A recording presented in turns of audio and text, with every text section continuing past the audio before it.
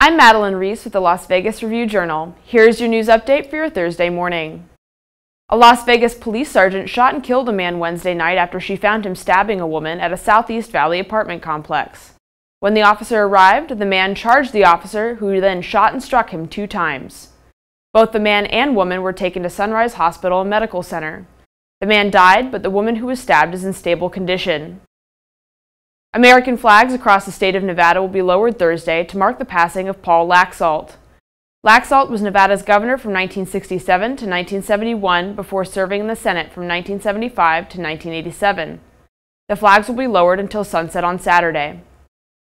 A Clark County judge ruled in favor of the Las Vegas Review-Journal Wednesday in a lawsuit against the Metropolitan Police Department.